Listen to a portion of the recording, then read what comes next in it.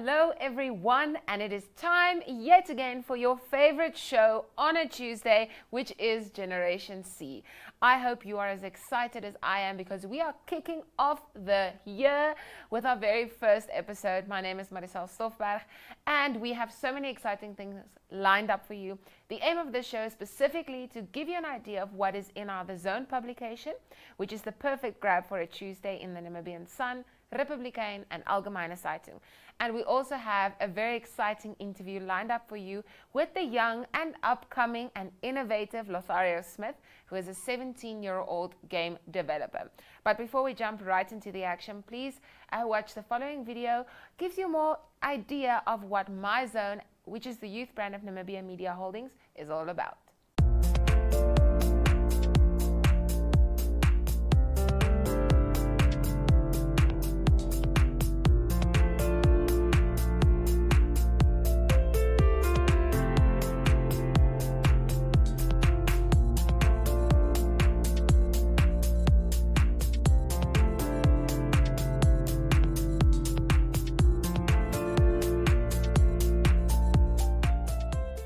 So The Zone, which is out today, and I have to remind you that this is the copy you want to grab.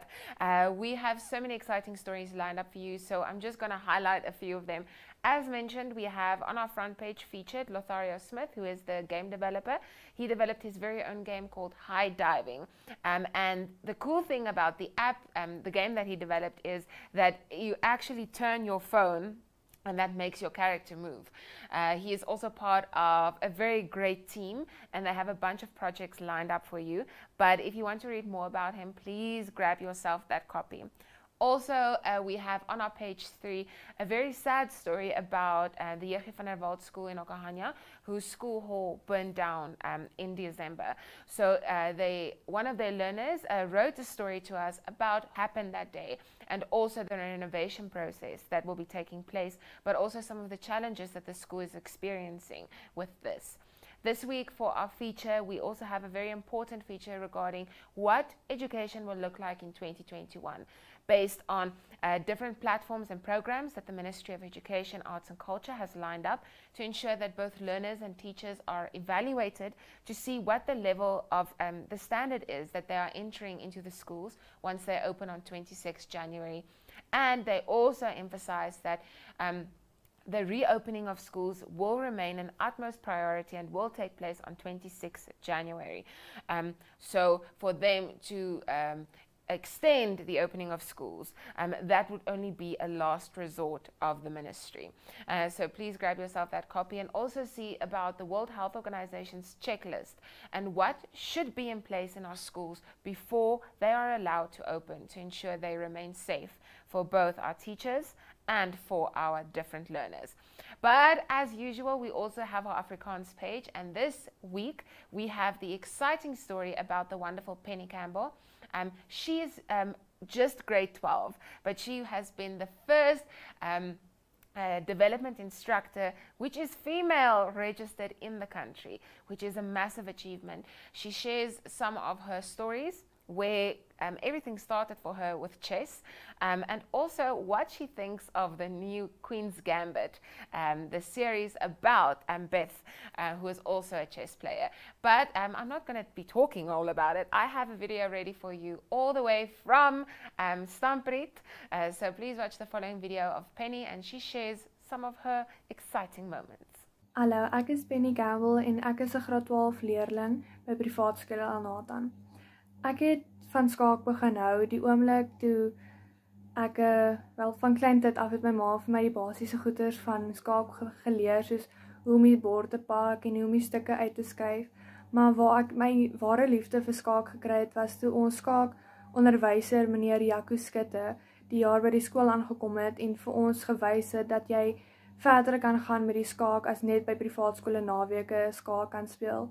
Hy het vir ons na kompetisies oral in die land visies geneem om te kan deelneem en om dan nou te kwalifiseer om in die nasionale kampioens ofwel nasionale toernooi te kan speel, om dan nou net bietjie iets anders te doen as net by privaatskole naweke te speel. En ek het myself net sowel as die die skaakonderwyser en die skool net sowel verbaas toe ek daai jaar die eerste plek gevat het in 2018 met die onder 16 meisies kategorie in die skaak. En ek het van skaak begin hou van daai dag af omrede ek het uitgevind ek kan ander plekke sien met die skaak en hoe beter ek word in die skaak, hoe beter is dit vir my om ander plekke te sien en ek's lief daarvoor om rond te toer. Dis vir my baie lekker om ander lande en ander plekke te sien en hoe hulle goeders werk. So dit was vir my, dis waar ek my liefde vir die skaak gekry het. En dat ek nou die eerste DI, die development instructor is, die eerste vroulike development instructor in Namibia is, om die waarheid te sê, ek het dit eintlik nie verwag nie, want ek het nie geweet ek's die enigste Namibiese vrou wat toe nou met die seminar wat dit nou aangebied was ek die enigste Namibiese meisie wat toe nou daar was om dit nou deel te neem in sulke goeders. En dit was baie interessant die seminar en hoe die goeders aangebied was, want jy het 'n klomp klasse gekry van klomp grandmasters wat nou hulle loopbaan in skaak nou al soort van meer voltooi het en nog steeds speel, maar hulle weet nou al baie meer van die skaak as wat ons doen en hulle het vir ons lesse en so aangebied en vir ons meer vertel oor hoe om sekere goeders te doen en hoe om 'n beter, nou want dit was nou 'n afrigtingskursus geweest, hoe om dan nou beter afrigting te gee en hoe om beter te wys hoe jy studente kan verbeter en so, en dit was baie lekker en interessant geweest. En aan die einde van daai kursus het ons 'n eksamen geskryf en toe ek so 'n paar weke terug nou die uitslag gekry het en uitgevind het wel ek het geslaag, was dit vir my soort van soos 'n skok geweest, want ek het dit gedoen vir die pret en om meer te leer, maar ek het nie eintlik werklik gedink ek sal slaag nie. En toe ek nou geslaag het om nou die eerste DI eerste vroulike DI in Namibia te wees, was dit was lekker geweest om uit te vind dat my harde werk het toe nou op die ou end van die dag het dit toe nou wel gewerk, as ek dit so kan stel, maar dit was interessant en 'n groot skok geweest, maar ek is bly ek kan dit nou doen, want nou kan ek by die skool kan ek nou die ander mense, die ander kinders wat graag verder wil gaan in die skaak, soos wat ek nou met die skaak aangegaan het, kan ek nou vir hulle help. So dit was eintlik min of meer die motief agter dit om dan nou die kursus, om nou aan die kursus deel te neem, sodat ek die ander mense en die ander kinders wat graag verder wil gaan met die skaak ook te kan help. Dankie. And our last story that we will be highlighting in today's show is, of course, our wonderful star teacher for the week. This week, our star teacher is Juffrou Elaine de Klerk, all the way from Pionierspark Primary School. She has been in the teaching industry for more than 32 years, which is an incredible achievement and milestone.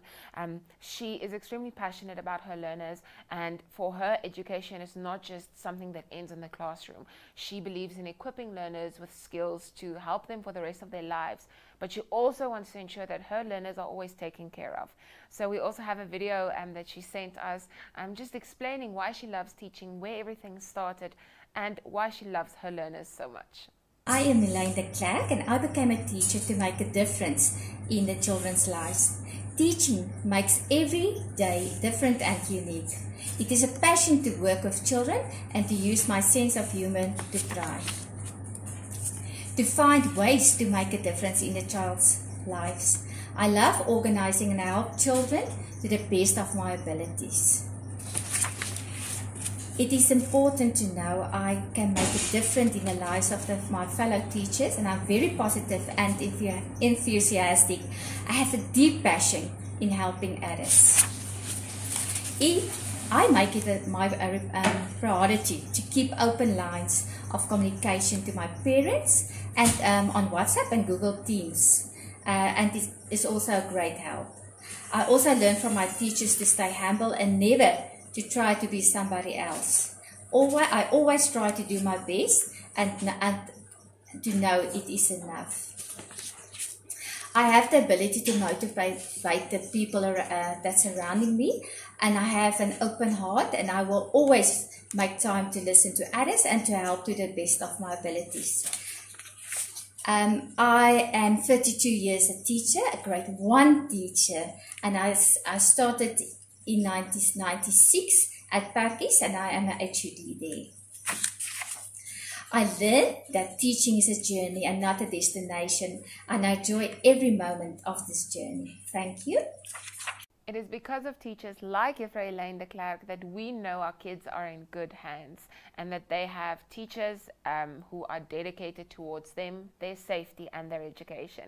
But as we are speaking of the future, which is our youth, we have our interview next lined up for you with the wonderful Lothario, who is a game developer. So let's hear what he has to say.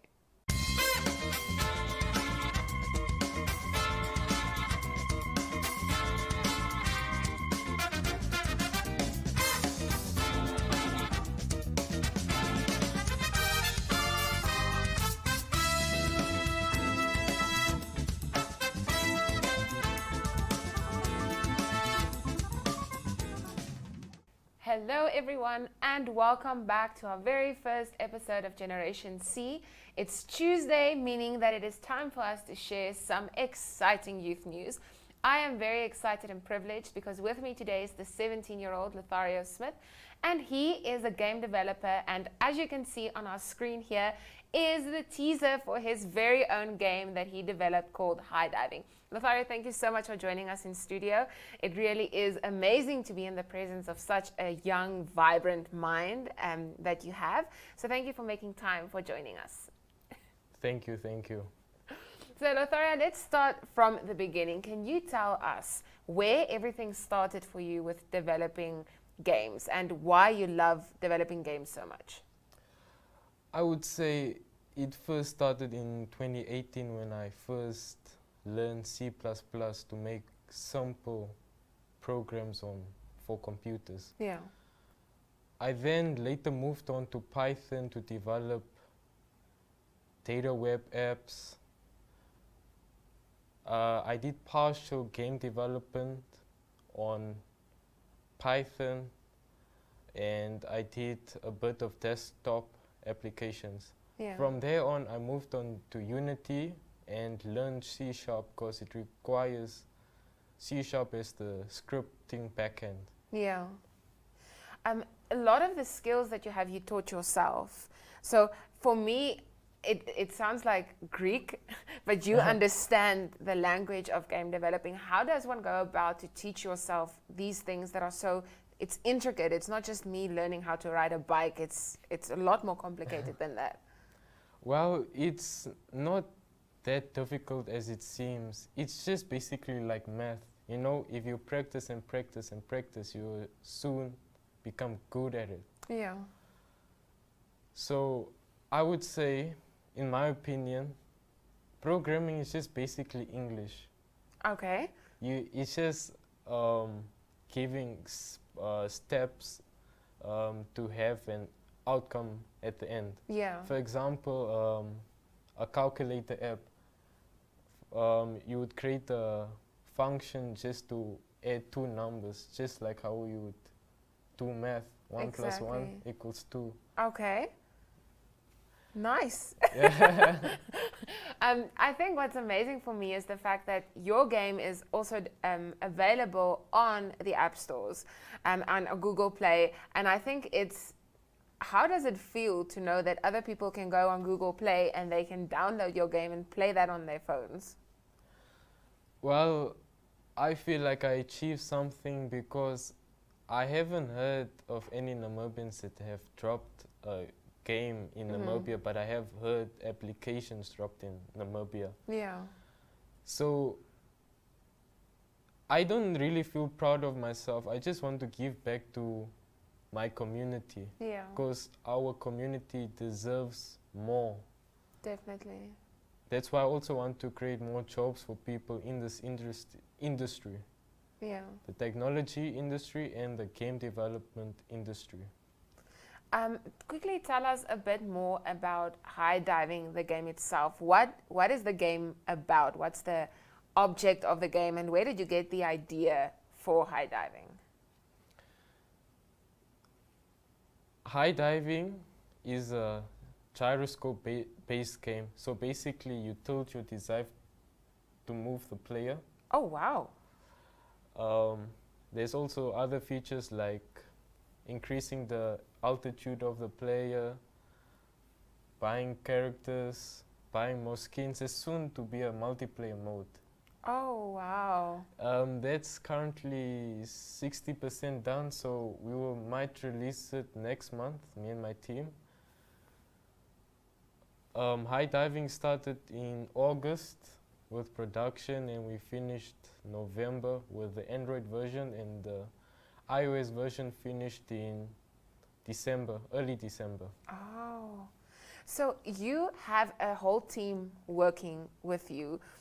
But you also mentioned to me a bit earlier that you want to register that team as well, so it can become kind of like a company. Yes. Can you tell us a bit more about the team that you have, and also what are some of your plans going forward? Okay, I'll name them all. So yeah, it's a shout out to you guys. So we have 3 board members. Like, it's basically a partnership right now. So we have in the board me, Lothario Smith, Bradley. He's basically in charge of the marketing and so on, and the head of graphics, Paul White. Okay. And then the others are just employees, basically. So we have Charlie, Lufu,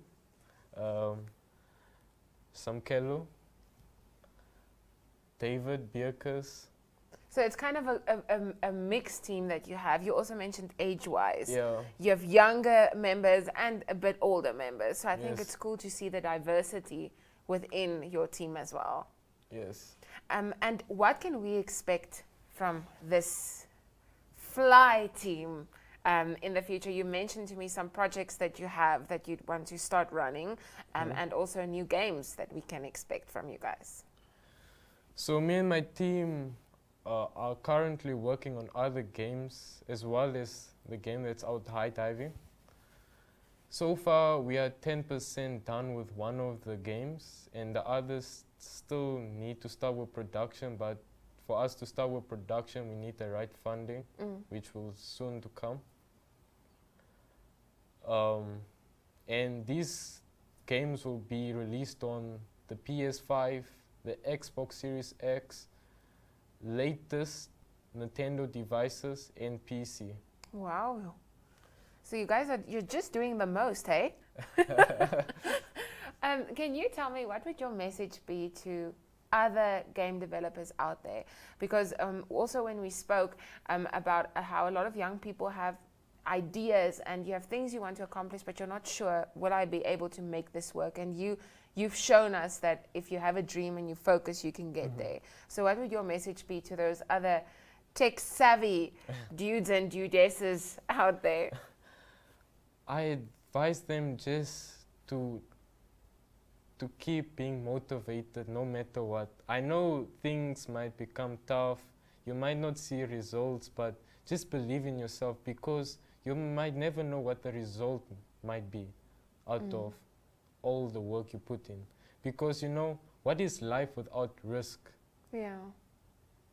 Like, if Steve Jobs, for example, did not take the risk, we wouldn't have iPhones. And look how popular iPhones are, MacBooks, iPads, for example. Yeah. Lothario, I think it is amazing to see what you've accomplished, and I am very excited to see where you will be heading. So thank you for taking time out to be with us today. Make sure you visit the Play Store and you go get the game, because it is amazing and you would like to have it. You need to have it. It has to become a part of your life.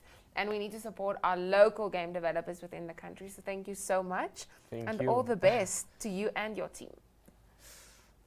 And next up we have the teaser video we are going to be playing for you with sound, so you can see and kind of just tease you on the amazingness that is Highdiving. Soldier, this isn't a game. Your task, should you accept, is to defeat the boss. Gear up. Let's go. We're approaching the drop zone. Get ready. Go, go, go! Heisenberg, blimp on your 6. Evasive maneuvers. Stay alert. Make your way through different skies in hopes of reaching the big bad boss. It's now or never. Smoke him.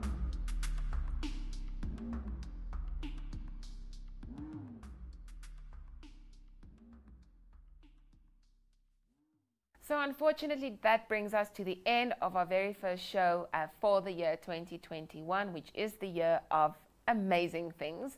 So please make sure that you stay tuned to the platforms of MyZone for your latest youth news. And if you have anything you would like to share or anything you would like us to focus on, please give us either a DM on Instagram or send us a message on Facebook. We also want to remind you that it's important for us to stay safe during these times. So also remember that you are an exceptional human being and you deserve just the best. So enjoy the rest of your week. Join us again next week, same time, same place.